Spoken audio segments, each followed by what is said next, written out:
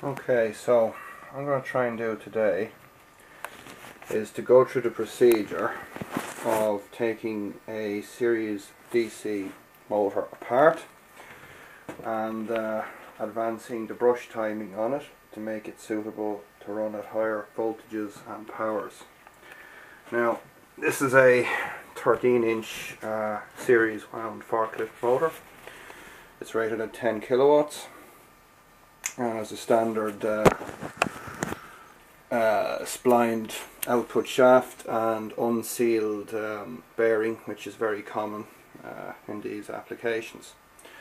So what I'm going to try to go through today is going to be the procedure to take this apart, clean it, check it and advance the brush timing on it.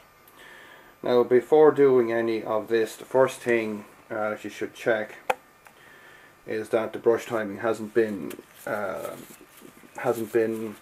advanced or changed previously.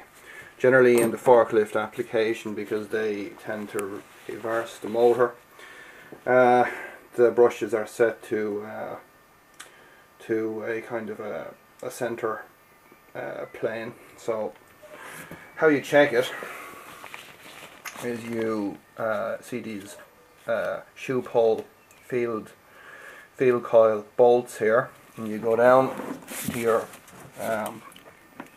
brush box and you check that the brushes are in line with the pole bolts. You'll see in this case that they are. So that's the first check. The second thing then that you should do is discover which way that the motor should actually turn for your car. Now, the common direction is what they call, I think it's CCWDE, which is counterclockwise drive end. So what that means is that as you view the motor's shaft, that it should turn counterclockwise, so this way essentially, when being viewed from its drive end. Okay, some cars are different, so you should always check that first before getting started on any of the procedures. Okay, so what we would generally do, first of all, try and get the camera set up here so you can see into the brush box. You'll see that in this particular case we have a single brush for each armature pole, and the procedure here is that we need to get our pliers. We need to all four of these guys. We're going to take the brush spring out and just have it parked against the back end of the brush plate here, and we're going to do that because when we pull out the armature, the brushes intend to be snapped forward when this com pulls back out of the way, and that would cause possible damage, so we're going to try to avoid that. Okay, so it turns out on this particular machine here it's a little different from the one that I have in the car, and that the brushes don't seem to have a the brush springs don't seem to have a park holder that I can just pull the spring up onto. So what I've done is I've gone ahead and I've done the three, and this is the final one. Just going to pull up the spring, try and do it so you can see it here. Do it with my fingers, which is rather finicky with the camera in the way. Do my best.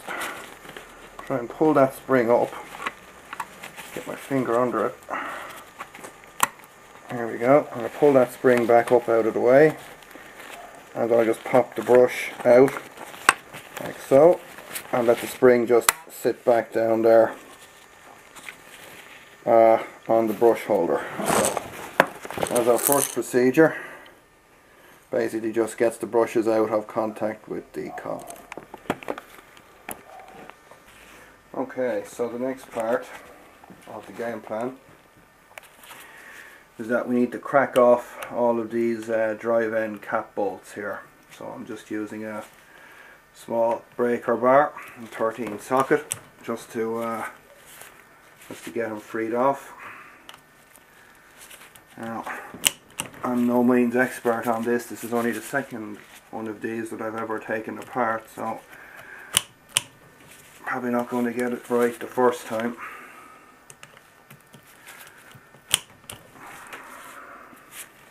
This is also a slightly different machine because it's a I can't think of the company's name, pyroban or something such as that. They're explosion proof design, so I'm not sure how that's going to influence the proceedings here. So I'm just spinning out these drive end cap bolts here now.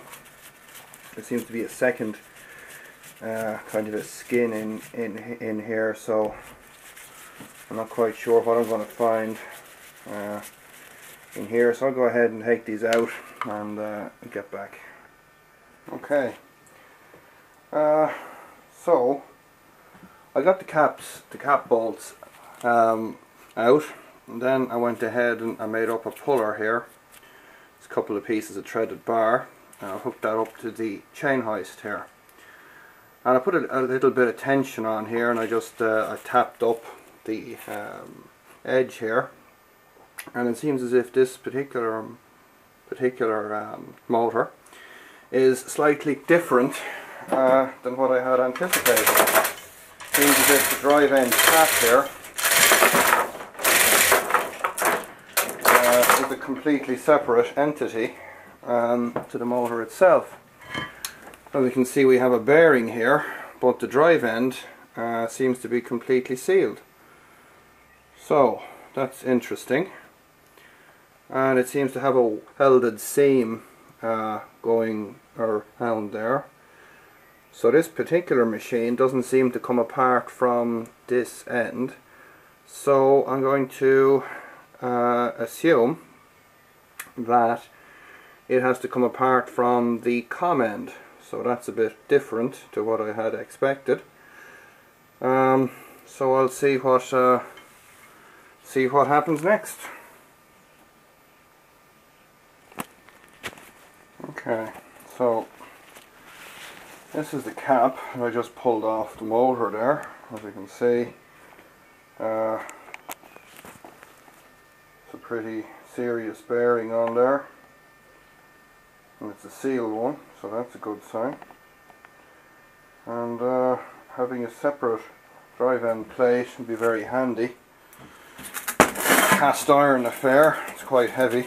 You can see it's got a seal of some type in it here, probably from the forklift gearbox. Holes are threaded and tapped in it. Tapped and threaded, or drilled and tapped even. And yeah, that's it. So just thought I'd show it. Anyone that can figure out the heritage of this particular machine. So I'm going to go ahead now and see about turning this baby over, and how we get a couple of blocks of timber, and see if we're supposed to pull the armature out from the com end. So that should be interesting, to say the least.